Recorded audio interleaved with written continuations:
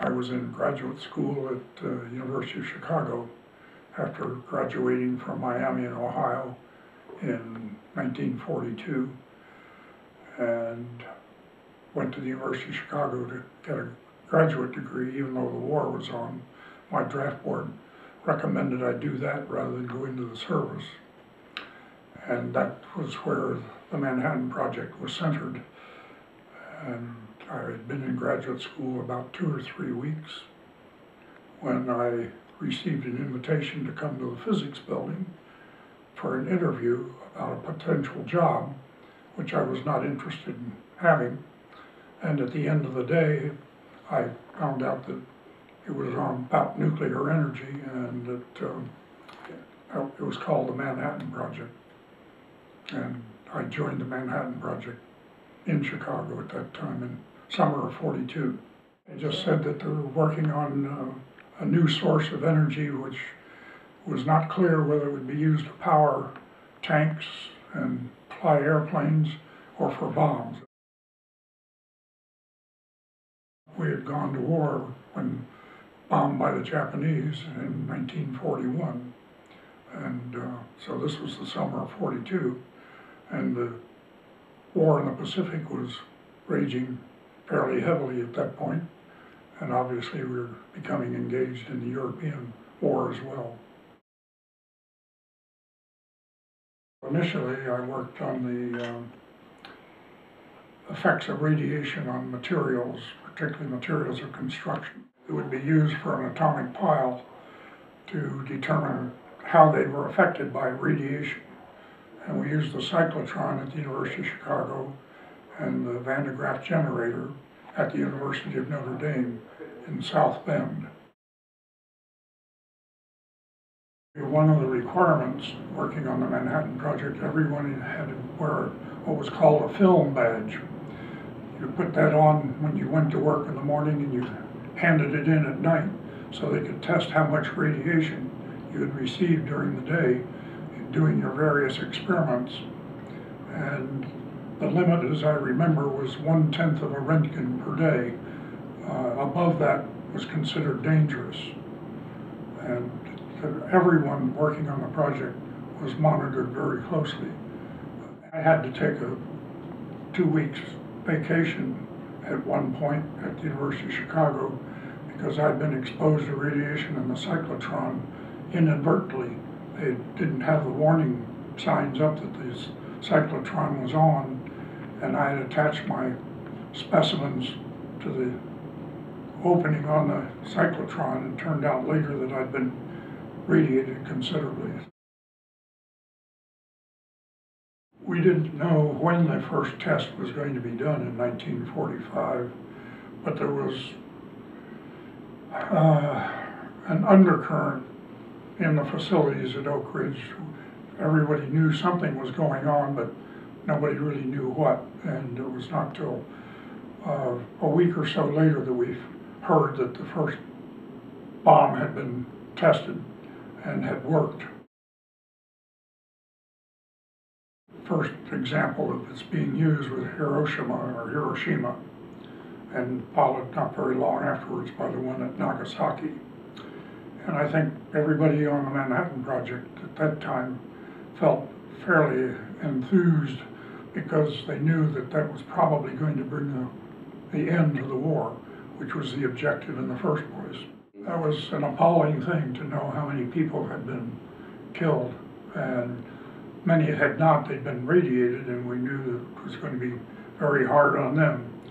The opposite side of that, many of us had friends who were serving in the armed forces at the time in the Pacific, and we knew that some of them were scheduled to go into Japan if there were an attack, and that meant that would not have to happen. So it was a very mixed feeling, obviously.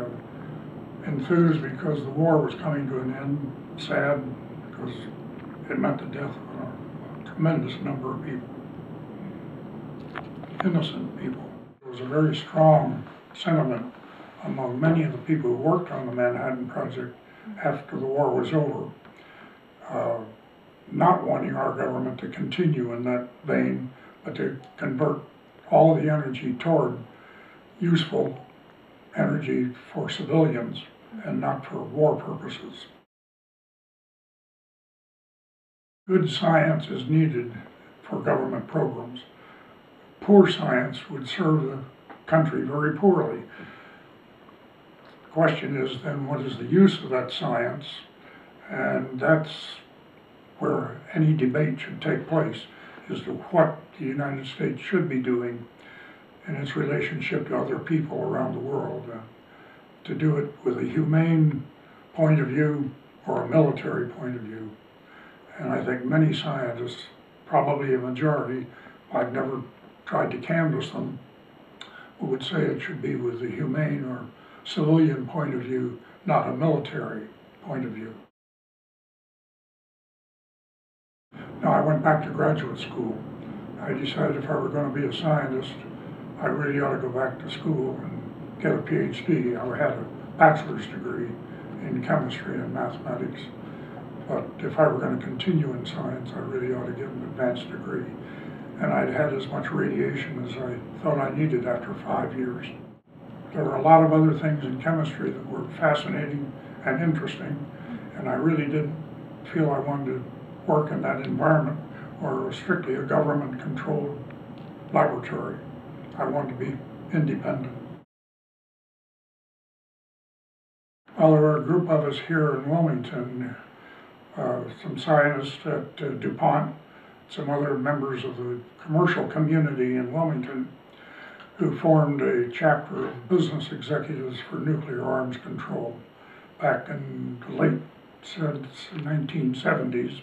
We used to hold about 4 meetings a year here in Wilmington and invite senior officials from Washington, scientists, human rights people, to come in and talk to people in the community. In Philadelphia, we held usually one big banquet a year.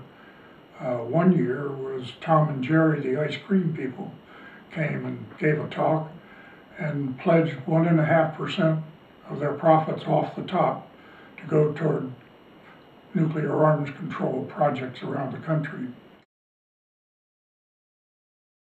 I think it was inevitable that other countries would want to have nuclear weapons because it's a sign of strength if you have it and you know that you're probably not going to be attacked. We have too many. Russia has too many.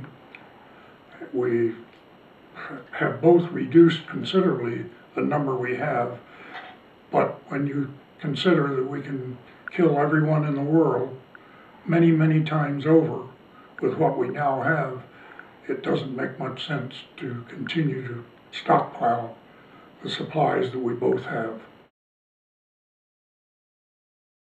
I would vote to ratify the treaty. I think it should be ratified. I think we should ban testing all over the world.